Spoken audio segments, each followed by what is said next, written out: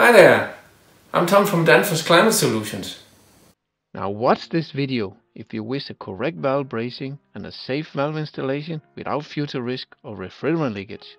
In this video we will show you how to use correct bracing tool and filler material, how to use correct protection gas and correct flow direction of this gas, how to brace the valve and piping correctly together, and how to cool the valve correctly during bracing and ensure that max allowable valve body temperature is not exceeded. Here you see the suitable bracing tool to use and the suitable bracing filler material. We recommend to use a copper wire with minimum 5% silver content as bracing filler material. So let's get started with the bracing. The first important step is the protection gas.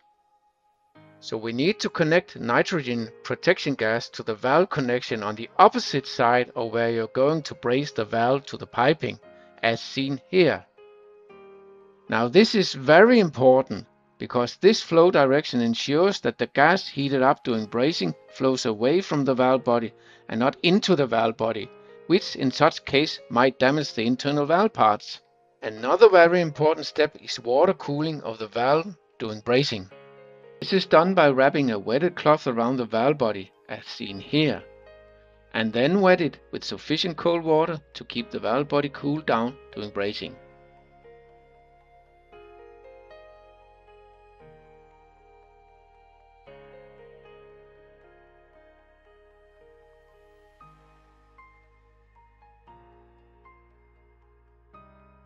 Now, and why is this so important?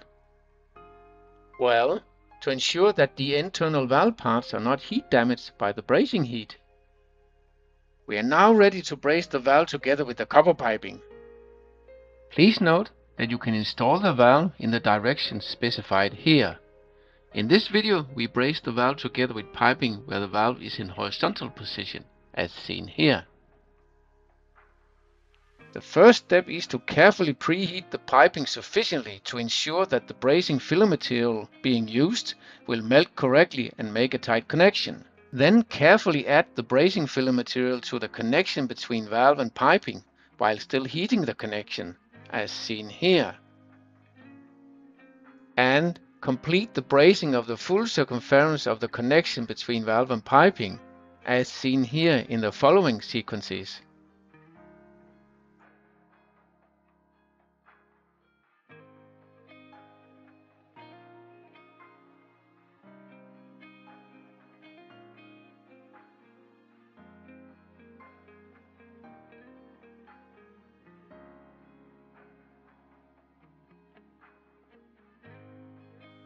As mentioned earlier, ensure that the max allowable valve body temperature is not exceeded during bracing, as specified here.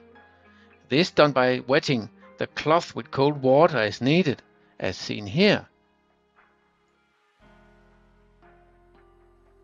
Now a very good tip here, and a smart way to watch for the max allowable temperature, is to listen for possible sizzling of the wetted cloth.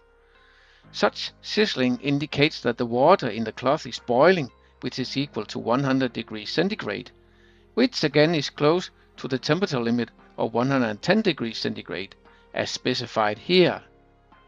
Another way is to measure and watch the temperature by means of a temperature gauge, as seen here. Because once the bracing is completed, ensure to carefully cool down the valve and piping with cold water.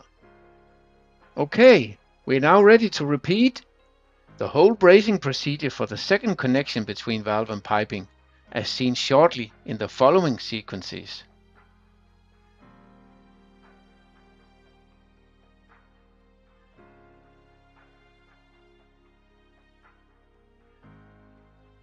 Again, watch out, because also for this second bracing it is very important to pay special attention to correct protection gas flow direction, correct cooling of the valve during bracing, correct bracing of the valve and piping connection, and correct cooling of the hot valve and piping after the bracing. So to summarize the lessons learned from this video, you now know how to use correct bracing tool and filler material, how to use correct protection gas and correct flow direction of this gas, how to braze the valve and piping correctly together, and how to cool the valve correctly during brazing and ensure that max allowable valve body temperature is not exceeded. All this ensuring that you have a safe installation without future risk of refrigerant leakage.